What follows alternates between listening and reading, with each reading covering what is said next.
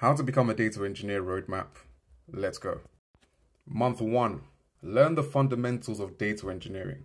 So this is going to mean learning what data types are, what data modeling is, data formats, what makes up a data pipeline, and so on.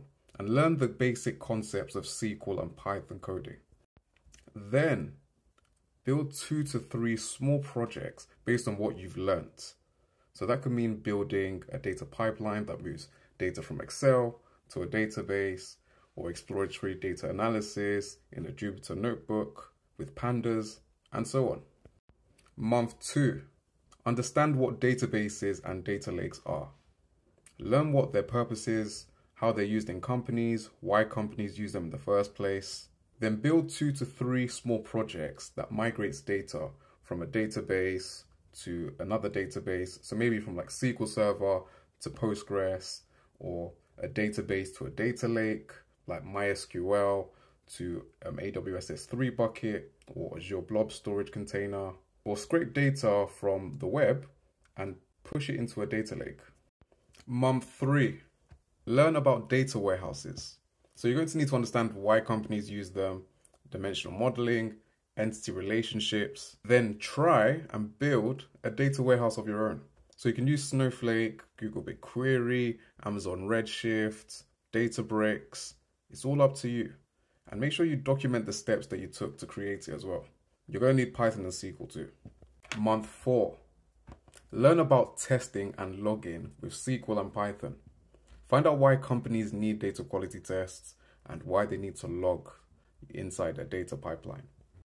And then create data quality tests for the data warehouse that you've just built. Try using things like CTEs or window functions, aggregate functions with SQL, or try using Python libraries like Great Expectations, PyTest, Soda. These are important for data quality checks. And also add logs as well. Month 5, learn about workflow management. So you're going to need to learn things like data orchestration, data monitoring, data lineage, and understand technologies like Airflow, Mage, Azure Data Factory, because these are important to companies. Understand how they use them and why they use them. Then use one of these technologies to schedule a pipeline at a specific time interval. So maybe every morning at 8 a.m. or every 2 weeks. Do something like that. Or you can trigger the pipeline to run when a specific event has happened. So maybe a certain file has dropped into a data lake, and then that's when the pipeline is triggered. So use one of the technologies I've mentioned to support you with that process. Month 6, learn about distributed computing and streaming pipelines. So a good place to start is Spark. And once you understand how Spark works, you can now add Kafka into the mix. Then, once you've learned the theory, create a simple Spark data frame. And then create a streaming data frame with Spark. And then once you've learned that, try to implement Kafka as well. Month 7, learn about CI/CD pipelines. Get to understand how they help companies automatically push changes and test changes into a production environment, and try to pick up one of the technologies that support it, like Jenkins, Azure DevOps, GitHub Actions. Any one of them will be fine. Then create a CI/CD pipeline with one of these technologies. Month 8, start looking at interview questions. Practice interview questions, generate interview questions with an AI tool like ChatGPT. Just start practicing.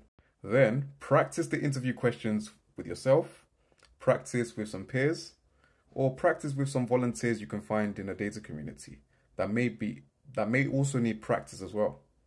So go through all of this in a pace that's comfortable for you. Try not to cram everything at once.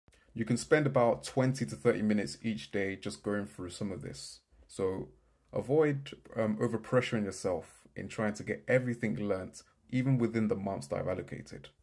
Learn what you can, and then pick up the rest into the next month.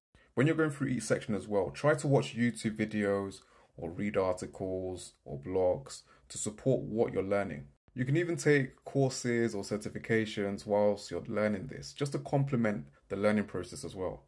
So Data Camp or Code Academy, Like, just try to make sure that you're actually applying what you're learning, and then compile all the projects that you've built up to this point into a nice, clean portfolio. And then publish it online. Let others see it. Let recruiters see it, let hiring managers see it, and even let the data community see it, so that they can understand what you know and they can even learn as well from what you've learned. So remember, the theory is for learning concepts. The practical is for building projects. Let me know if you want me to actually create videos for each of these sections as well, so that you get to understand what to expect in your projects. You get to understand what each area would look like in the real world. If you need that, let me know. Stay blessed.